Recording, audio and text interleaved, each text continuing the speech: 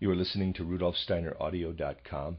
If you are listening to the podcast of this, it is located at rudolfsteiner.podbean.com. Please consider becoming a patron. As well, there are two publishing houses, steinerbooks.org in America and rudolfsteinerpress.com in London, who are the sole translators of Steiner into English and have given me permission to record these lectures. Please consider patronizing them as well. This is a reading of a cycle of lectures by Rudolf Steiner entitled Art, as Seen in the Light of Mystery Wisdom, Collected Works, Volume 275, translated by Pauline Verla and Joanna Collis. This is Lecture 4, entitled Cosmic New Year, given in Dornach on the 31st of December, 1914. Our end-of-year festival will begin with Frau Dr. Steiner giving us a recitation of the beautiful Norwegian legend of Olaf Asteson, of whom we are told that at the approach to Christmas he fell into a kind of sleep which lasted for 13 days, the 13 holy days that we have explored in various ways. In the course of this sleep he had significant experiences that he was able to narrate when he awoke. During these past days, we have examined various things that make us aware that the spiritual scientific outlook gives us a new approach to an understanding of gems of wisdom, which in past times people realized belonged to spiritual worlds. Time and again, we shall encounter this prehistoric knowledge of the spiritual worlds in one instance or another. And we shall continually be reminded that what was known in former ages, what was due to the fact that the human being was so organized at that time that he had the kind of relationship with the whole of the cosmos and its happenings that we would now call being immersed with his human microcosm in the laws or the activities of the macrocosm, and that in this process of immersion in the macrocosm he was able to experience things that deeply concern the life of his soul, but which are hidden from him as long as he lives as a microcosm on the physical plane, and is equipped only with a knowledge given him by his senses and an intellect bound to the senses. We know that only a materialistic outlook can believe that man is the only being in the world, order, equipped with thinking, feeling, and willing, whereas a spiritual point of view must acknowledge that just as there are beings below the human level, there are also beings above the human stage of thinking, feeling, and willing. The human being can live his way into these beings when, as microcosm, he immerses himself in the macrocosm. However, in this case, we should have to speak of the macrocosm not only as a macrocosm of space, but as if the course of time were of significance in cosmic life. Just as, in order to kindle the light of the Spirit within him, when he wants to descend into the depths of his own soul, man has to shut himself off from all the impressions his environment can make on his senses, and has, as it were, to create darkness round him by closing off his sense perception. Likewise, the Spirit we can call the spirit of the earth has to shut off from the impressions of the rest of the cosmos. The outer cosmos has to have least effect on the earth spirit, if the earth spirit is to be able to concentrate its forces within. For then the secrets will be discovered that man has to discover in conjunction with the earth spirit, because the earth has been separated as earth from the cosmos. The time when the outer macrocosm exercises the greatest effect on the earth is the time of the summer solstice, midsummer. And many accounts of olden times connected with festive presentations and rituals remind us that festivals like these take place at the height of summer, that in the midst of summer the soul, in letting go the ego and merging with the life of the macrocosm, surrenders in a state of intoxication to the impressions from the macrocosm. On the other hand, the legendary or other kind of presentations of that which could be experienced in olden times, remind us that when impressions from the macrocosm have least effect on the earth spirit, concentrated within itself, experiences within the eternal all the secrets of the earth's life of soul, and that if man enters into this experience at the point of time when the macrocosm sends least light and warmth to the earth, he learns the most holy secrets. This is why the days around Christmas were always kept so sacred, because whilst man's organism was still capable of sharing in the experience of the earth, man could meet the spirit of the earth during the point of time when it was most concentrated. Asteson, Olaf, the son of earth, experiences various secrets of the cosmic all, whilst he is transported into the macrocosm during the 13 shortest days.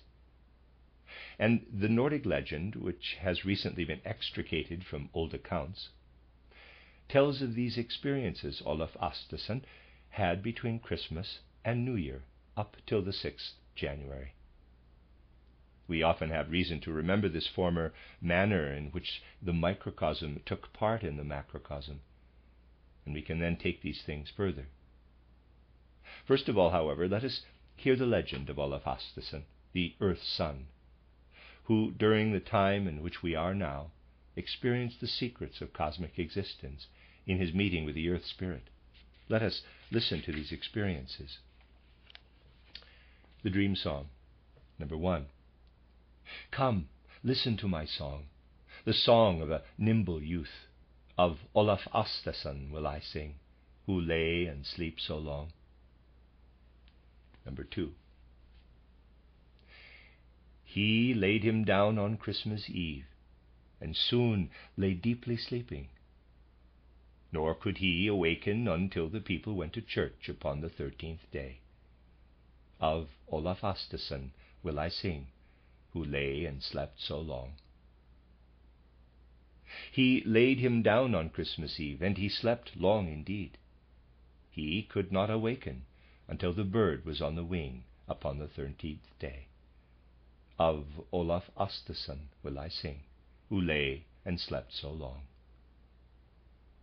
Olaf could not awaken until the sun shone o'er the peaks upon the 13th day. Then saddled he his nimble horse, and rode in haste to the church. Of Olaf Asteson will I sing, who lay and slept so long. The priest was at the altar, reading Holy Mass, when Olaf alighted at the gate, to tell the many dreams that had passed through his soul when he did sleep so long. Of Olaf Asteson will I sing, who lay and slept so long.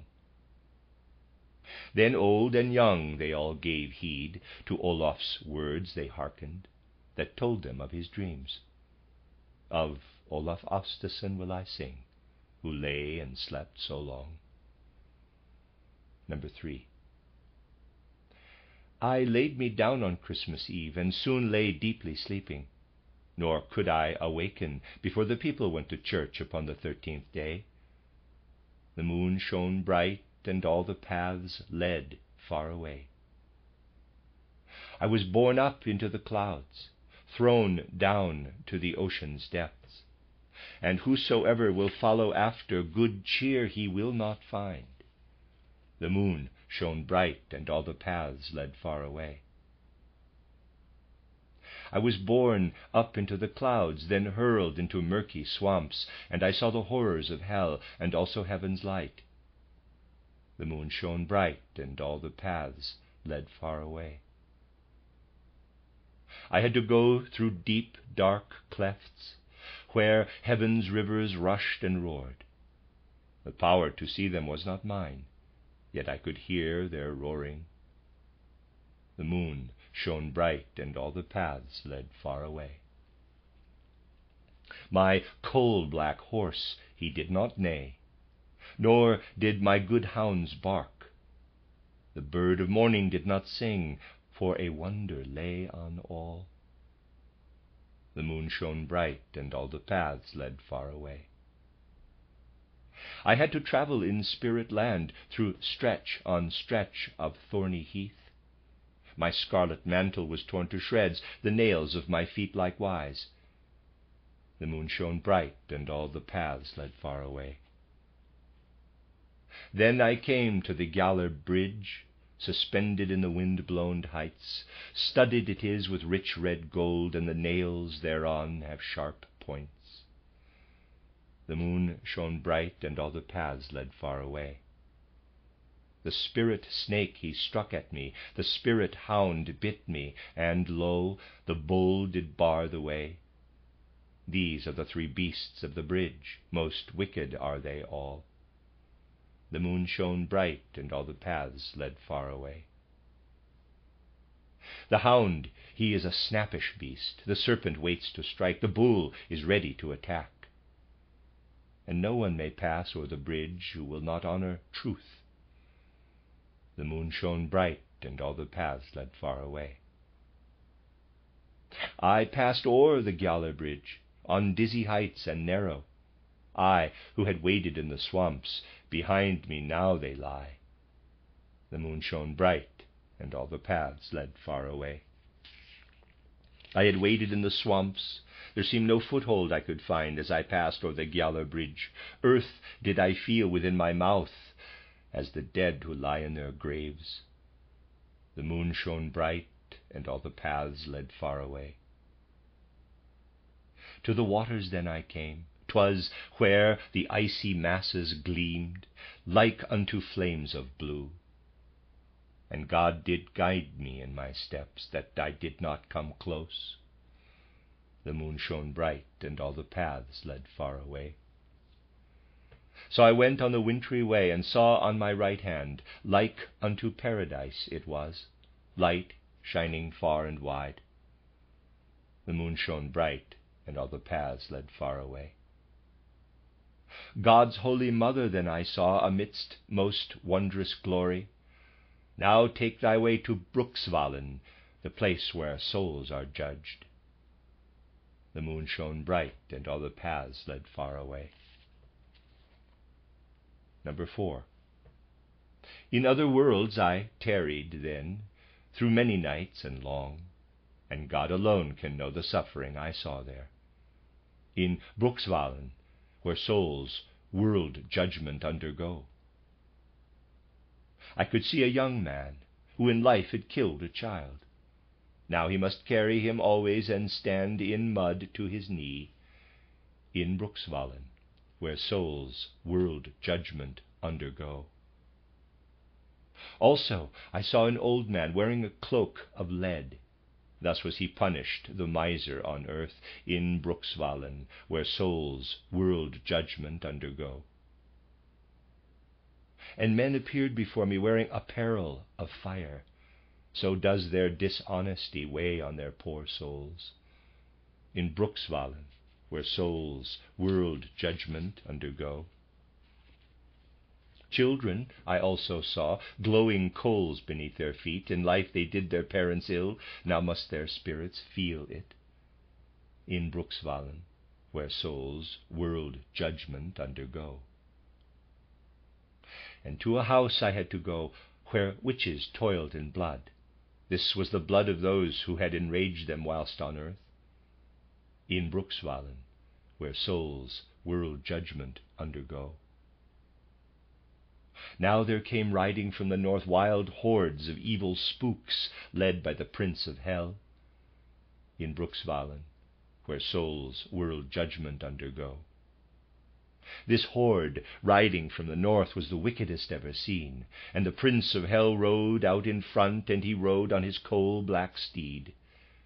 In Bruksvallen, where souls world judgment undergo. Yet now came a host from the south, bringing holy calm, and at their head rode Saint Michael at the side of Jesu Christ. In Bruksvallen, where souls world judgment undergo. The souls weighed down by sin, had to tremble in anguish and fear. Their tears ran down in streams to hear of their wicked deeds. In Bruksvallen, where souls world judgment undergo. Michael stood in majesty, and weighed the souls of men upon his heavenly scales. And near him, judging, stood the Lord of judgment, Jesu Christ, in Bruksvallen, where souls world judgment undergo. Number 5. Blessed is he who in earthly life gives shoes unto the poor. He does not need with naked feet to walk on the heath of thorn. Thus speaks the balance, and world truth sounds forth in spirit heights. Blessed is he who in earthly life unto the poor gave bread, for nothing of harm can come to him from the hounds of spirit land. Thus speaks the balance, and world truth sounds forth in spirit heights. Blessed is he who in earthly life gave corn unto the poor. The horns of the bull are no threat to him when he crosses the Gjallar bridge. Thus speaks the balance, and world truth sounds forth in spirit heights. Blessed is he who in earthly life unto the poor gives clothes. He need not fear the freezing wastes of ice in Bruksvallen. Thus speaks the balance, and world truth sounds forth in spirit heights. Number 6. And young and old they all gave heed. To Olaf's words they hearkened. They told them of his dreams. You have slept long indeed. Awaken now, O Olaf Asteson. End of quote. My dear friends, we have just heard how Olaf Asteson fell into a sleep that was to reveal to him the secrets of worlds that are hidden from the world of the senses and ordinary life on the physical plane. This legend brings us tidings of ancient knowledge and insight into the spiritual worlds, which we shall regain once more through what we call the spiritual scientific world outlook. You have often heard the words that are included in all proclamations concerning the human soul's entry into the spiritual world, namely, that man beholds the spiritual world only when he experiences the gates of death and then enters into the elements. This means that the elements of earth existence do not surround him in the way they do in ordinary life on the physical plane, in the form of earth, water, air, and fire, but that he is lifted above this sensory exterior of the elements and enters into what these elements really are when you know their true nature, where beings exist that have a relationship with man's soul experience. We could feel that Olaf Asteson experienced something of this descent into the elements when we come to the part where Olaf reaches the Gjallar bridge and crosses over it onto the paths of the spiritual world that all led far away. What a vivid description we are given of his experience as he descends into the element of earth. It is described in such detail that he tells us he himself feels earth in his mouth, like the dead who lie in their graves. And then there is a clear indication of his going through the element of water, and of all that can be experienced in the watery element when one also experiences its moral quality. Then he also indicates how man meets with the elements of fire and of air. All this is described in a wonderfully graphic way, and centered in the experience of the human soul meeting the secrets of the spiritual world. The legend was found at a later date. It was collected at a place where it lived orally among the people. Parts of the legend in their present form are no longer the same as in the original. No doubt the graphic description of the experiences in the earth realm originally came first, and then the experiences in the realm of water, and the experiences in the realms of air and of fire were no doubt far more differentiated than they are in the feeble after echo that we have today, and which was found centuries later. The conclusion was undoubtedly also much more impressive and less sentimental. for in its present form it does not in the least remind us of the sublime language of olden times, nor of the capacity to raise one onto a superhuman plane that used to exist in folk legends. The present conclusion merely moves on a human level, and the reason why it is moving is purely because of its connection with such deep secrets of the macrocosm and of human experience. If we rightly understand the season of the year in which we now are, we have a strong urge to remember the fact that humanity used to possess a knowledge, even if it was less defined and clear-cut, that has been lost and which has to be regained. And the question can arise in us that as we surely recognize today that that particular kind of knowledge has to return if mankind is to be made whole, then should we not consider it one of our most urgent tasks to do everything we can to bring knowledge like that into the culture of the present? Many things will have to happen in order for this change to come about in the right way, in what I would like to call the feeling content of man's world conception. One thing will be particularly necessary. I say one, for it is one among many, but you can only take one at a time. It will be essential for human souls to acquire, on the basis of our spiritual, scientific, world conceptual stream, reverence and devotion for what was known in ancient times in the old manner about the deep secrets of existence. People must arrive at the feeling that during the materialistic age they have neglected the development of this reverence and devotion. We must get the feeling of how dried out and empty this materialistic age is, and how proud of our intellectual knowledge mankind was in the first centuries of the fifth post-Atlantean epoch, in face of the revelations of ancient religion and knowledge handed down from former times, which, when approached with the necessary reverence, truly give us the feeling that they contain the most profound wisdom. Fundamentally speaking, we have no reverence for the Bible nowadays either.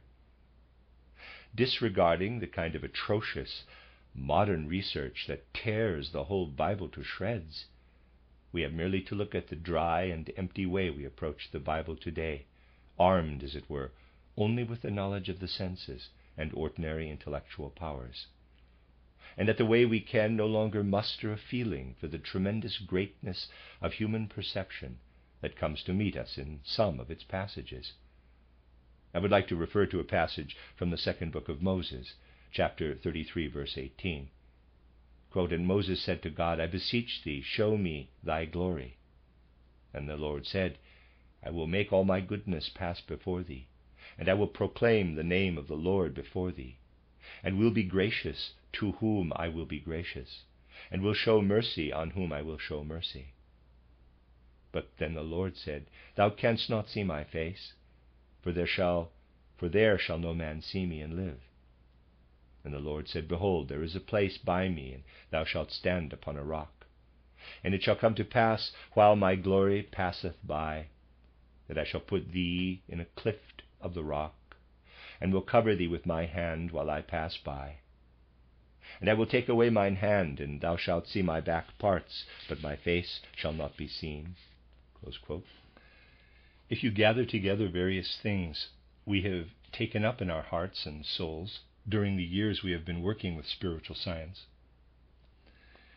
and then approach this passage, you can have the feeling that infinite wisdom is speaking to us there, and how in the materialistic age human ears are so deaf that they hear nothing of the infinitely deep wisdom that comes to us from this passage.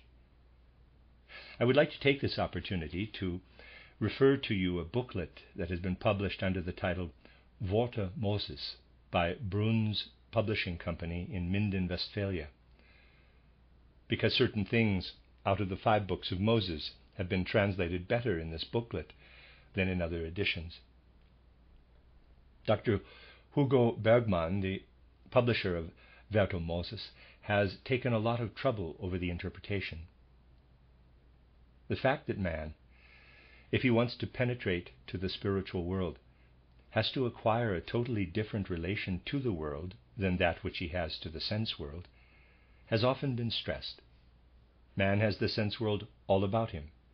He looks at the sense world and sees it in its colors and forms and hears its sounds. The sense world is there, and we are in the midst of it, feeling its influence, perceiving it, and thinking about it. That is how we relate to the sense world. We are passive, and the sense world, as it were, works in its way into our souls. We think about the sense world and make mental images of it. Our relationship is quite different when we penetrate into the spiritual world. One of the difficulties consists in getting the right idea of what a person experiences when he enters the spiritual world. I have attempted to characterize some of these difficulties in my book titled Die Schwelle der geistigen Welt, The Threshold of the Spiritual World. We make mental images of the sense world and we think about it. If we go through all a person has to go through, if he wants to follow the path of initiation, something occurs that can be described like this. We ourselves relate to the beings of the higher hierarchies in the same way as the things around us relate to us. They make a mental image of us. They think us. We think the objects around us, the minerals, plants, and animals. They become our thoughts. Whereas we are the conceptions, thoughts, and perceptions of the spirits of the higher hierarchies. We become the thoughts of the angeloi, archangeloi, archai, and so on. They take us in the same way as we take in the plants, animals, and human beings. And we must feel their sheltering protection when we say, quote, the beings of the higher hierarchies think us. They make mental images of us. These beings of the higher hierarchies take hold of us with their souls. Close quote. In fact, we can actually picture that when Olaf Asteson fell asleep, he became a mental image of the spirits of the higher hierarchies. And in the course of his sleep, these beings of the higher hierarchies experienced what the beings of the earth spirit were experiencing. These are, of course, a plurality for us. And when Olaf Asteson sinks back into the physical world, he remembers what the spirits of the higher hierarchies experienced in him. Let us imagine for a moment that we are setting out on the path of initiation. How can we relate to the spiritual world, which is a host of spiritual beings of the higher hierarchies, into which we wish to enter? How can we relate to them? We can appeal to them and say, quote, how can we enter into you? How do you reveal yourselves to us? Close quote. And then, when we have acquired an understanding of the different kind of relationship the human soul has to the higher worlds, there will sound forth to us, as it were, from the spiritual worlds, quote, you cannot perceive the spiritual world the same way as you perceive the sense world. The way the sense world appears before you and impinges on your senses. We must think you, and you must feel yourself in us. You must feel the kind of experience in you which a thought you think in the sense world would have if it could experience itself within you. You must surrender yourself to the spiritual world. Then the beings of the higher hierarchies, who can reveal themselves to you, will enter into you.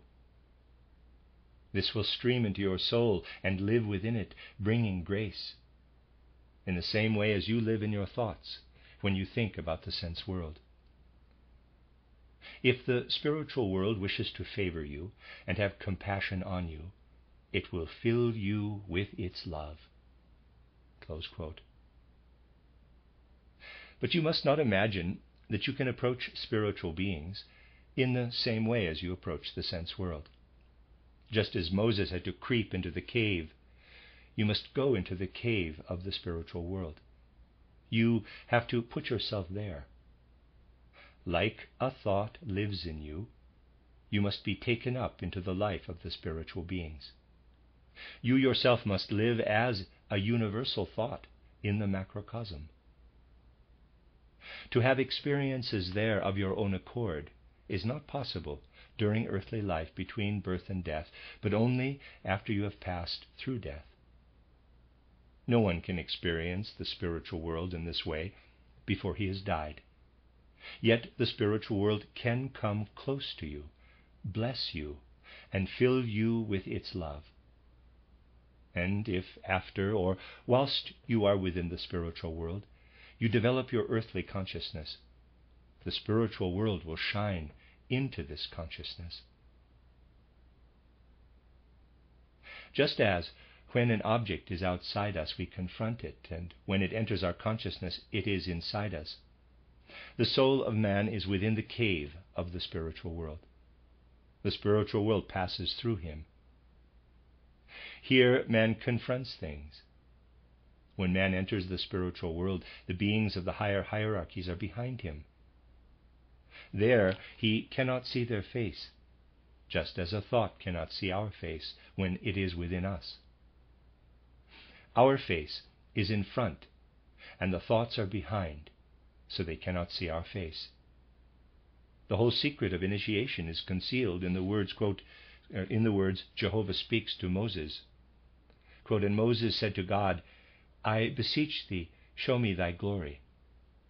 And the Lord said, I will make all my goodness pass before thee, and I will proclaim the name of the Lord before thee, and will be gracious to whom I will be gracious, and will show mercy on whom I will show mercy.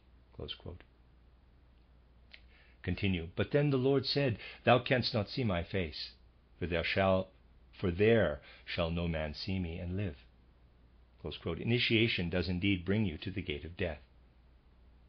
And the Lord said, quote, Behold, there is a place by me, and thou shalt stand upon a rock. And it shall come to pass, while my glory passeth by, that I shall put thee in a cleft of rock, and will cover thee with my hand while I pass by. And I will take away mine hand, and thou shalt see my back parts, but my face shall not be seen. Close quote. It is the opposite of the way we perceive the sense world. You must muster a lot of the spiritual scientific effort you have developed over the years in order to encounter a revelation like this with the right hand of reverence and devotion. Then human souls will gradually acquire more and more of this feeling of reverence toward these revelations. And this reverence, this devotion, is among the many things we need in order that the change we have been speaking of can come about in mankind's spiritual culture.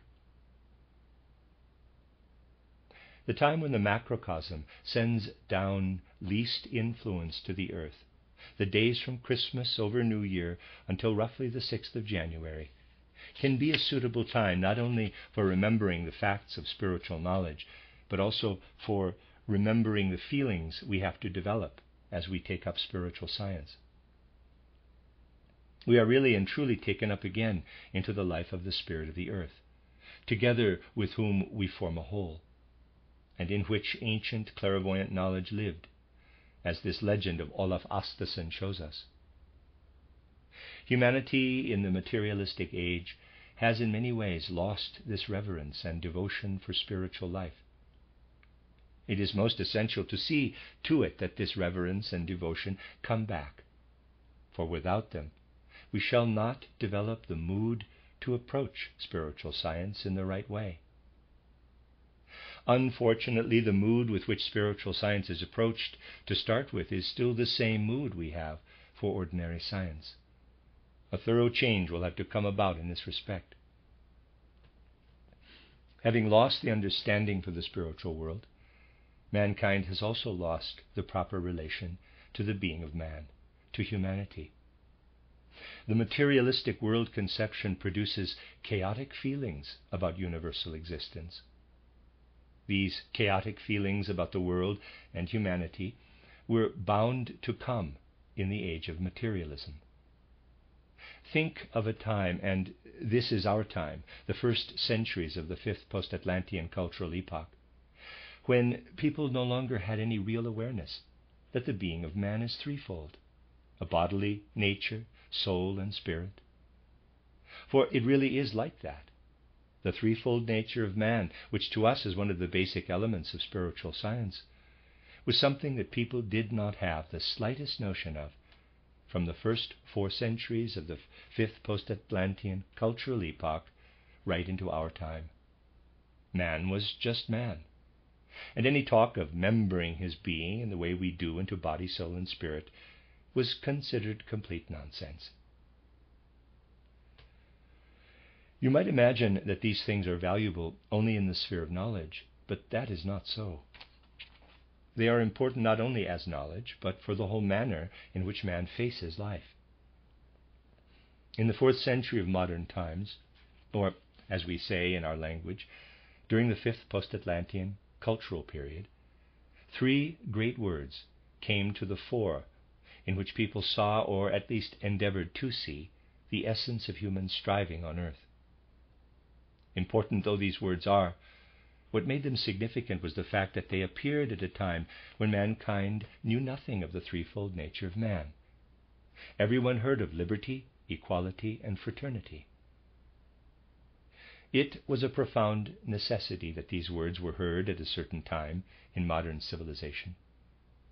People will only really understand these words when the threefold membering of the human being is understood. Because until then they will not realize the significance of these words. They will not realize the significance these words can have with regard to man's real being. Whilst these words are being approached with the sort of chaotic feelings that are engendered by the thought that man is man, and the threefold membering of man is nonsense, human beings will find no guidance in these 3 words. For the 3 words as they stand cannot be directly applied to one and the same level of human experience. They cannot be. Simple considerations, which do not perhaps occur to you because they seem too simple for such weighty matters, can go to show that if they are taken on the same level, what these 3 words mean can come into serious conflict. Let us start by looking at the realm where we find fraternity in its most natural form. Take human blood relationship, the family, where there is no need to instill brotherly love because it is inborn. And just think how it warms the heart to see real genuine brotherhood among a family, to see everyone united in a brotherly way.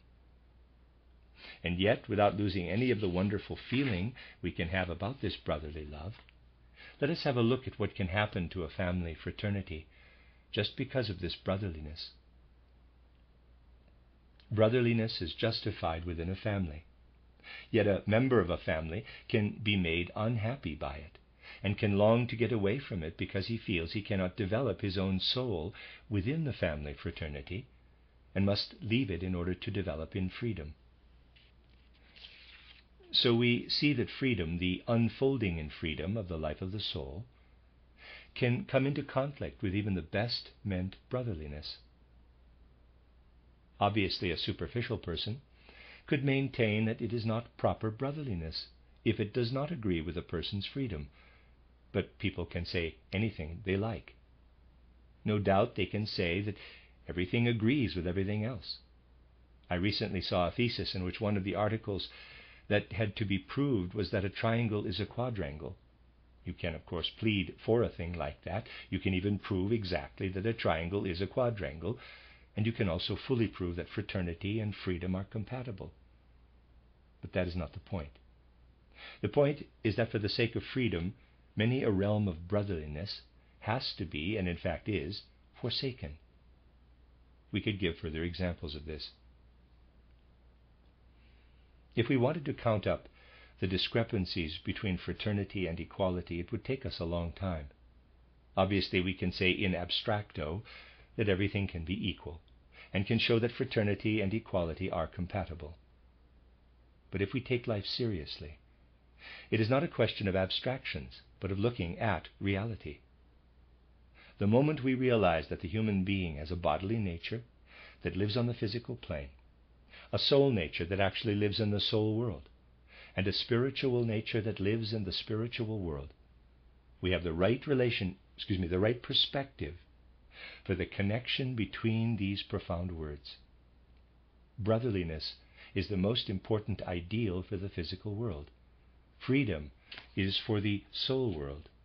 And insofar as man enters into the realm of the soul, we ought to speak of the freedom of the soul, that is, of the kind of social conditions that fully guarantee the soul its freedom. If we bear in mind that in order to develop the spirit and enter spirit land, we, that is, each one of us, has to strive for spirit knowledge from our own point of view, we shall soon see where we would get with our spiritual conceptions if each one of us only went his own way, and we all filled ourselves with a different content. As human beings, we can only find one another in life if we seek the Spirit, each one for himself, yet can arrive at the same spiritual content.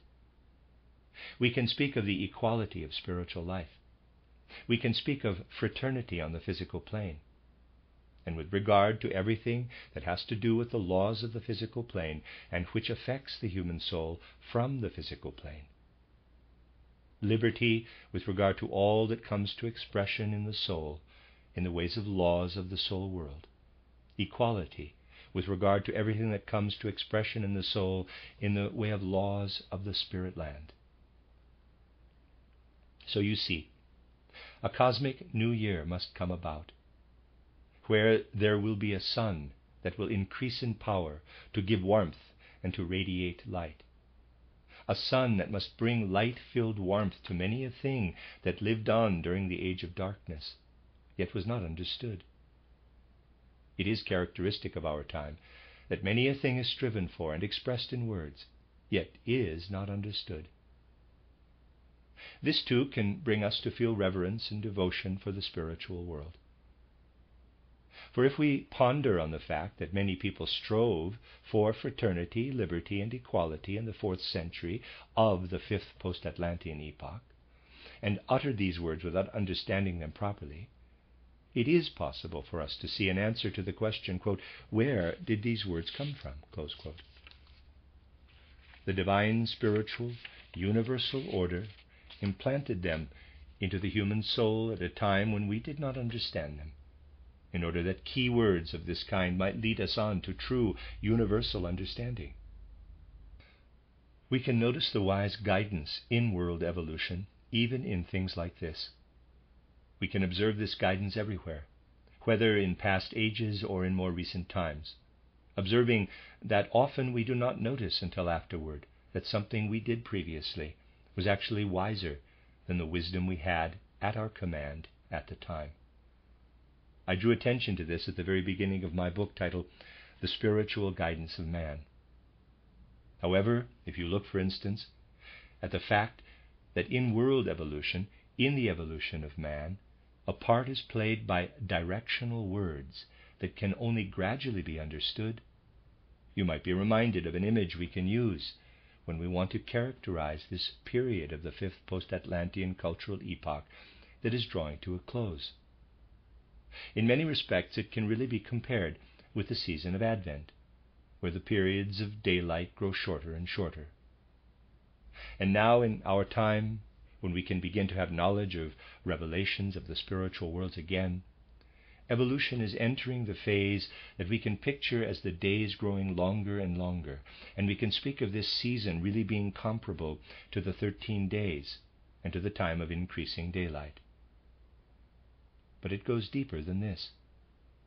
It would be absolutely wrong if we were only to find bad things to say of the materialistic age of the past 4 centuries.